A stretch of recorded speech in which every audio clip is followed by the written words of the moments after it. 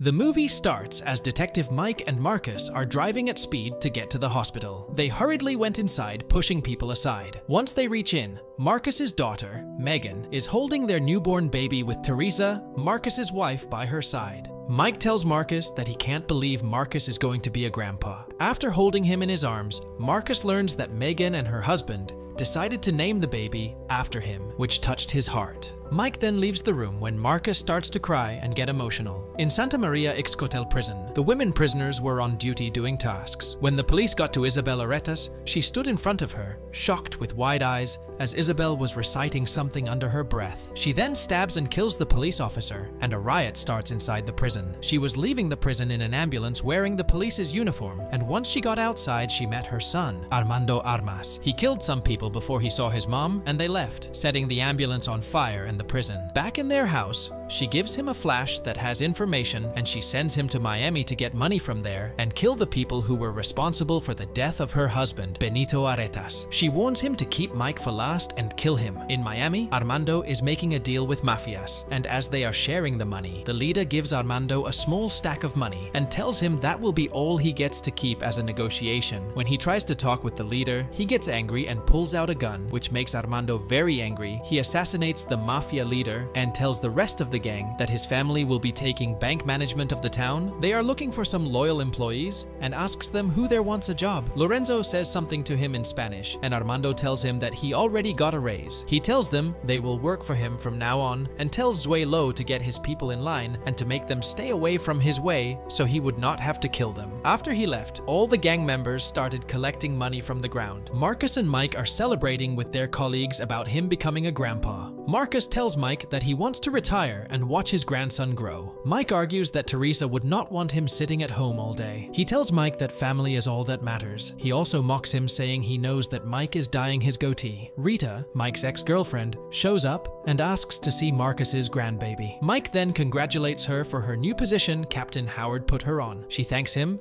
and tells them she now works for AMO, which stands for Advanced Miami Metro Operations. It is a small team trained for investigations, which Mike believes is going to replace them and the old system. Marcus scolds Mike for not getting himself into a serious relationship and asks him if he's ever been in love. Mike tells him he's been in love once, but he just doesn't tell all his business to him. Soon their conversation took a different way, and they started talking about an incident that happened long ago. Marcus argues that he outran Mike, and everyone said so too. So they went outside betting on who would win in a running race. They bet that if Marcus wins, they will both retire for once and all. And if Mike wins, they will keep working like they used to. As they started running, Marcus couldn't keep up, and he stayed in the back, and Mike was winning. A motorbike out of nowhere comes up to Mike, and the man on the bike shoots Mark before riding away. People gathered around as Mike lay covered in his blood. Marcus kept calling Mike and asking him to stay with them. Soon the ambulance came, and they took him to a hospital. In the hospital, they were all worried about Mike. Marcus's wife Rita was there with the rest of the team. Marcus was praying to God, asking for Mike to live. He promised that he would not get into anything violent anymore if God restored Mike's life. In the AMO headquarters,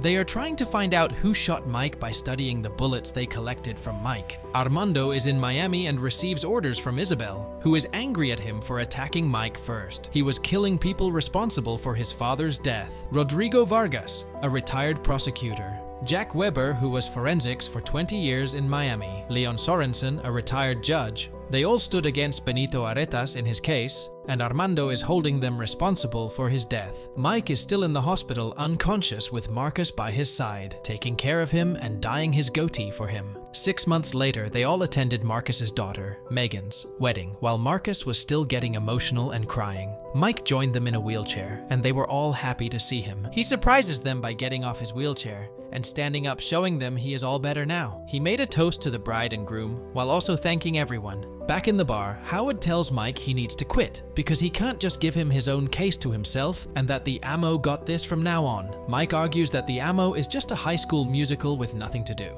Howard goes on to explain that they have the bullets from the gun that shot him and that they're doing their investigations. Mike pleads with him to give the case to him and Marcus, but Howard asks if he even talked to Marcus about this. After discovering Marcus is now retired, Mike goes over to confront him. He tries to convince him to get back at who shot him. Marcus keeps telling him he won't do what they did anymore. Mike coded 3 times, and that scared Marcus. He tells Mike the guy did not steal anything from him except for his legend, but he is still there and alive. If he goes out there for vengeance, he sure will get someone killed. Marcus tells Mike that this is a sign to keep away from violence. Marcus tells him that he needs to get his things together and settle down when Mike still begs him to get back with him, but Marcus dismissed him and left. Armando is on his computer watching reports about his dad when Isabel calls him and they speak in Spanish. After he hangs up, he starts to watch the video of Mike's shooting on an illegal website. The video of Mike's shooting got leaked and it was all over the internet. Rita shows up at Mike's place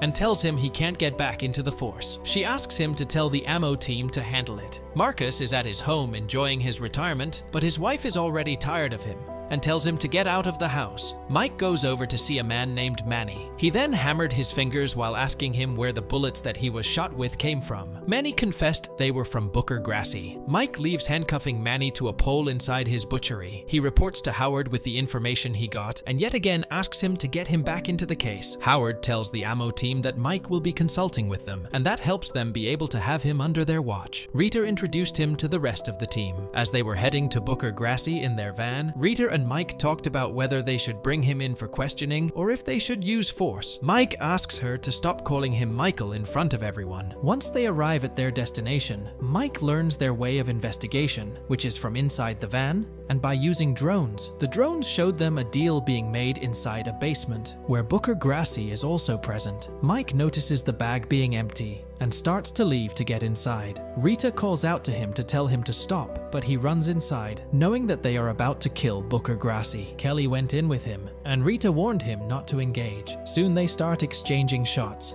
and Mike finally gets to Booker and is about to get him out when Booker gets stabbed and dies. Mike tried to get him to answer him, but he was dead, and Mike was already late. Carver Remy calls Marcus and tells him the guy who shot Mike in a motorbike is trying to kill him. Marcus, who was sitting and watching videos with some ladies, assumes that he was lying to him and tells him he is retired and that he doesn't do any more violence. But Carver tells him he is telling the truth and that they can use him as bait to get the man who tried to kill Mike. Mike received a text from Marcus telling him that he got a call from 911 and to answer his phone. On the other hand, Mike was in trouble for acting without getting an order. He tries to explain his reason for acting abruptly was that he knew Booker was about to get shot. Then he got in a verbal fight with Rafe, one of the members of Ammo, when he started calling Mike's grandpa. Mike tells him just because he slept with his mom, it doesn't make him his grandpa. Marcus came to pick Mike up in the ladies' car, and in the back was his grandson. Mike starts getting mad as to what Marcus would bring a kid to something like this, but Marcus explains that they will be dropping him at the spa with the girls. He tells Mike to take the baby and drop him into the spa. Once Teresa saw what was happening, she got so frustrated. Mike comes running out after he sees how mad Teresa is. Mike was mad at Marcus for being such a law-abiding citizen when he saw that he stopped the car at a yellow light, something they had never done before. He was also embarrassed to be seen in his car. Once they reached the location, Carver dropped into Teresa's car from the high building. Marcus calls the ammo teams for help, letting them know where they are. Mike rushes inside and gets into a fight with the guy from the motorbike, who soon we see when Mike takes off his cover and sees his face. Armando. Marcus prays again for God to show him any sign. He chased Armando and was about to stop him at his motorbike from escaping. He kicked him and left. Soon Marcus and Mike uncomfortably drive off in the crushed car. Armando talks with his mom. At his daughter's basketball game, Howard tells Mike about a story. On a horse, a Buddhist was riding a horse, and another Buddhist was walking on feet as the man on the horse came and ran him over with his horse. The man who was walking asked the Buddhist on the horse where he was headed, but the man on the horse replies that the man should ask the horse because he doesn't know where he is going. Howard then explains that the story represents being driven by the fears that lead us to nowhere, to the point where we don't know the answer to the simple question of where we are going. He then asks Mike where he is headed, As they were leaving the basketball court, Howard was inviting Mike for dinner when he got shot in the neck. Armando and his friend Lorenzo were shooting from a tall building, and Mike located them. Armando was aiming for him, but Mike got covered by a stranger, and he got behind a car. When Lorenzo asks Armando why he did not shoot him, he answers, he won't kill innocents. Mike makes a call, and we see that Howard is dead. After Howard's funeral, Marcus agrees to work with Mike for the last time. Isabel still orders Armando from Mexico. Marcus and Mike went to see an accountant, Picante Jenkins, who they needed to check some files from. Marcus tells him that they will knock and have a talk with him and ask for the documents they need, but Mike is holding too many weapons. Once they reach the door, Marcus once again reminds him they will only talk with Picante while attempting to knock, but Mike breaks down the door and goes in aiming the gun. Picante, who was using some drugs at the moment, starts freaking out. Marcus tells Mike that they don't need guns, he will penetrate his soul with his heart. As Marcus approaches Picante, he slaps him hard across the room. He tried again, but got punched by Picante once more. Mike sarcastically asks if what he is trying to do is working or not. Mike tells Marcus to let him handle this, and he goes over with his gun pointed at Picante, who was now telling him he knew who he was from the shooting video he was, and tells him he'd be eating him up if it wasn't for the gun he was holding. As they are about to start a fight, the ammo team gets there and stops Picante by electrocuting him. When Mike starts to get angry at the ammo for showing up, he learns that Marcus is the one who called them. Marcus explains that this time they will work with the ammo. Back in their office, the ammo team tells Marcus and Mike that all the people who were killed are related. There are prosecutors, a judge, and a captain. They tell them they have more than 800 cases that they share with the people who are dead. They couldn't get any relevant information from Picante, but Dorn pulled out Picante's social media. Searching through his pictures, Marcus and Mike saw Lorenzo and knew who their enemy was. Marcus tells them he used to coach Lorenzo, also known as Zwei Lo, before he joined a mafia team. He used to make him sit on the bench as a punishment for calling him names. He is now into drugs and weapons, and he works for Taglin's lieutenants, one who was killed the same night Mike was shot. He has no mortgage and no bank accounts, but they learn that his birthday is tomorrow and the party is happening that night. They all agreed to meet at the party dressed casually. When they arrive at the party, Rafe gets them in saying Mike got divorced recently and he needs to be in. Kelly was serving Zuelo drinks while Dorn was in the car monitoring their every move. Kelly lets them know the status of the place Zuelo is in through their earpiece. Marcus started telling Mike that he hadn't had any sex for a long time, assuming nobody could hear him, and that he searched the internet for some really weird stuff. Mike stops him, telling him they all can hear him through the earpiece, and they all confirm that they heard what Marcus was saying, and Marcus apologizes. After Mike and Marcus got their positions set with the rest of the team, a man approached Rita trying to hit on her, and they held off, but she avoided him urgently, which made Mike show hints of jealousy. He was saying how Rita was not dressed properly. Rafe got into the DJ's place and made a shout out to Zuelo for his birthday. Marcus and Mike get to Zuelo's with the crew who is serving drinks. They got to his right and left side as told him that he was going to jail tonight in a sing-song voice. Kelly brings out her gun, and as she is aiming it at Zuelo, he jumps from the balcony where he is located and escapes. Mike and Marcus start driving to follow Zuelo with a car mine took from a starter at the gates. Dorn helps them locate where Zuelo is. Mike then states that they are crossing 395 into Overtown, but Marcus tells him they can't go there since Zuelo has dangerous people there. But Mike assures him that they are dangerous people. Marcus then tries to tell Mike to pull over, but Mike keeps driving. Marcus insists that they pull over. When asked why, he tells Mike that he made a promise to God that after Mike got shot, if he makes it alive, he won't get into anything violent and that he wants to keep his promise. Mike then tells him that God knows that was a lie and that violence is what they do, what they've been doing all their lives. Mike then shot Zuelo's bike, and they went to check on him after he fell. He had a big ugly bump on his forehead, which made Marcus disgusted, but he went ahead and touched it. They put Zuelo in a car after Mike checked his pockets and took out his phone. When they were about to leave, his people came on motorbikes and circled their car. Inside the car, Mike and Marcus are trying to wake Zuelo, and once he is conscious, he recognizes Marcus and calls him names which he used to call him when he coached him. Marcus then pushes into his bump. Mike asks Zuelo who is trying to kill him. He tells him that everybody wants to kill him. He tells them both that they are going to die tonight. As he was talking, the ammo van swerved in and started firing. Zuelo gets away from them when Marcus gets distracted trying to thank God for ammo's arrival. Zuelo starts riding on one of his friend's bikes. Mike also took a bike and told Marcus to get in on the side spot. He hesitated after seeing there was a dog in there, but he ordered him to leave and joined Mike on the bike. The ammo van explodes as Marcus and Mike leave. Marcus finds a grenade and he hesitates whether he should throw it or not, but Mike pulls the trigger and tells him to hold on to it. They then fired it on the gang that was on the bike. Marcus now finds a gun, and Mike orders him to shoot at Zuelo. Marcus kept telling him about the promise he made to God and that he couldn't use weapons anymore. Mike tells him that by doing this he's also fulfilling God's wish and that he will once become a vessel to God's works. After Mike finally convinced him to fire, he took down the people who were on their tails from behind them. Soon, Armando shows up in a helicopter and tries to shoot Marcus and Mike, and then lets a chopper down for Zuelo to climb on. After surviving the blow from the helicopter, Mike ends up jumping onto the ladder with Zuelo. Armando tries to shoot Mike, but Zuelo gets in the way, and he shoots him dead. Mike and Armando lock eyes, and Armando says something in a foreign language. Marcus then starts shooting at the helicopter, which makes Mike jump into the water. Back in their office, Mike asks Dorn to break into Zuelo's phone hurriedly, without the others watching, while Marcus is having a conversation with Kelly and Rofi about Dorn. He asks them how he got so good at the tech stuff. Even though he is big, they tell him he was a bouncer before he joined them. Once they open Zuelo's phone, Mike asks Dorn to send the message Hasta el Fuego to all of his contacts. He then tells Dorn to leave and starts searching for Santa Maria Ixcotel prison. When nothing comes up, he searches for Isabel Aretas, and a message that says, "Hey Mike," shows up on Zuelo's phone. Mike looks through her files and finds Armando's documents. Rita apologetically tells her group that ammo is shutting down and they can't operate anymore. Marcus tells them everything will be alright and to trust him on this one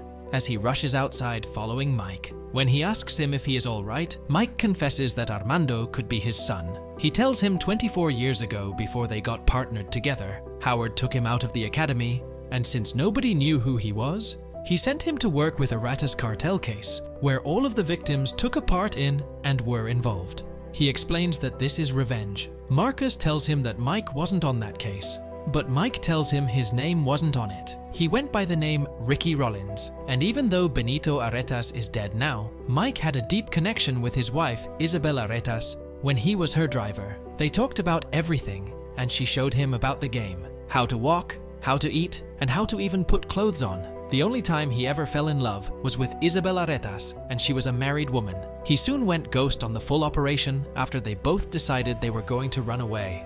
They used to call Isabel La Bruja, which translates to the witch, because she was into some dark stuff, and Mike tells Marcus that she is a cold stone killer. Mike had to put her behind bars for the rest of her life, and he chose the badge ever since. Amused, Marcus asks Mike how he could sleep with a witch, a married witch to be precise. Marcus also tells Mike that they can never know who Isabella was sleeping with and that Armando couldn't be his son.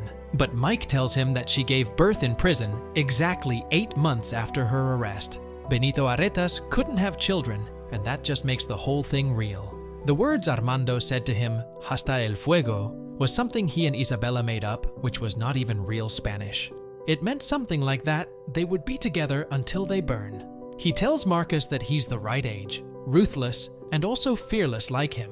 But Marcus calms him down, and Mike leaves as Rita arrives. Marcus shows up inside the plane Mike was on, and tells him he won't let him go on this mission all by himself. He tells him they fly together, and they die together, which earns them strange glances from the passengers. On their way out of Miami, Marcus asks Mike what he will do once he sees his son. Mike replies that he will kill him. After switching seats, Marcus tells him that he will go to hell if he kills his son, but Mike won't budge. He then mocks him about the fight he had with Armando and how he kicked him so well. Marcus asks if he could be the godfather, but is told to shut up by Mike. Once they get to Mexico, they get their guns and weapons ready. Mike gets a location text from an unknown number on Zuelo's phone. The ammo team shows up, and Marcus tells Mike that Rita is the one who called him. They both agree that they feel safe when the team is here. They go over the plan one time before getting ready. Mark tells them that he is the bait. He's going to meet Isabella at Hidalgo Palace outside the city. He will keep her talking until the rest of the team finds the shooter. Rita tells them they get it done and be back in the States by dawn. Mike warns them that he needs to be the one to kill the shooter. Rita gives Mike a necklace and tells him not to die. Mike arrives at the old building and the rest of the team follows his every move from the van. Isabella walks down the stairs and Mike searches her for any weapons. She leads him to a chair while speaking in Spanish when he asks her where Armando is. She takes off the necklace Rita gave him, which makes the team lose their connection. Marcus was going into the building when Dawn detected movements around him, and soon Isabella's guys were coming out of where they were hiding. Isabella tells Mike she was going to surprise him with a baby after they ran away, and Armando knows him as a traitor, not his father. As they were sitting and talking, Marcus got into where they were, and behind him was Armando pointing a gun at him. Soon Armando and every man in his gang were pointing guns at Mike and Marcus. Marcus tells them that they need to talk without the guns, since lack of communication is what got them into this kind of situation in the first place. The ammo teams burn up the place and get in. Isabella and Armando were heading to the chopper where the rest were shooting at each other. Mike throws a gun to Marcus, but he misses it, and Mike tells him to wear his glasses while using a table as a shield and firing at the ceiling. The ammo teams cover them up, and before heading for the stairs to follow Armando and Isabella, Mike tells Dorn to hurt some people, and that he will for the therapy, which Dorn accepts, saying that he is going to need it. During the firing, Kelly got shot in the knee. Up the stairs, Mike and Marcus were aiming for the helicopter. Marcus then shoots it, and it comes down on the building and ends up burning the whole building. Rita calls out to Mark and Marcus as they are all leaving the burning building. Mike and Marcus are looking for Isabel when she shows up, and Armando grabs Mike's leg from downstairs. Isabella then starts to stab Marcus all over his body, while Mike and Armando are in a violent fight. Marcus knocks out Isabel on a pole. Mike grabs Armando by the neck until he can't breathe. They both get up on their feet, and Mike looks at him with sad eyes, before telling him he's his father, and that he doesn't want to fight him. He kept telling him he didn't know, but Armando fought with him. Marcus got in and got kicked by Armando. He asks Mike what he is doing, and he replies that he is trying to penetrate his soul with his heart. Armando grabs Mike by the collar and drags him to the edge. He asks who he is, but Mike tells him he already answered. Calling Mike a liar, Armando asks him once more who he was. Mike tells him to ask Isabel, who is now standing behind Armando. He confronts her if he is his father. She contemplates before telling him the truth and orders him to kill Mike. She angrily takes a gun and shoots, but gets Armando instead of Mike. As she is trying to shoot again, she gets shot in the face by Rita and she falls into the pit of fire. Marcus and Rita tell Mike that they should leave as the fire is getting stronger, but Mike wouldn't listen. Suddenly, the fire exploded and Marcus was thrown to the edge with Mike holding his arm and asking him to pull him up. Rita is on the other side of the fire, unable to reach them both. Armando gets up and helps Mike pull Marcus up before they carry him and leave. After they reach outside, they try to stop Armando from bleeding, and Mike promises him he will be there for him. Marcus also tells him that he's also called Uncle Marcus, but they shall discuss that later on. Soon they all gathered to celebrate Rita becoming the new captain, and they all raised their glasses. Dorn says he got some good news and tells them that he started therapy, and his therapist told him that maybe they should all have one session with him. Mike and Marcus go aside and say he won't go to therapy. Mike then thanks Marcus for what did for him, and that if he wants to retire, he won't stand in his way. Marcus replied that they are doing this for life. Mike surprises Marcus and Teresa with a 3-day stay at the Marion Springs Resort as an apology for the spa he crushed. And since Megan and Reggie are on their honeymoon, Mike and the ammo team agreed to look after little Marcus. Teresa comments on how good Mike looks holding a baby, and Rita agrees. Soon they all left Mike with the baby, telling him they would check on him tomorrow. Marcus and Mike soothed the crying baby by singing the Bad Boy song, which Marcus forgets the lyrics to. The movie ends as Mike goes to a cell to see Armando and asks him how he is holding up. Armando tells him he has a lot of debt to pay. Mike then tells him an opportunity may have presented itself for him to pay some of that debt and asks if he's interested. Armando agrees and the screen goes black. And with that, the movie ends. We hope you enjoyed our video. Watch the next recaps on the screen, and don't forget to subscribe for more amazing recaps. See you in the next one.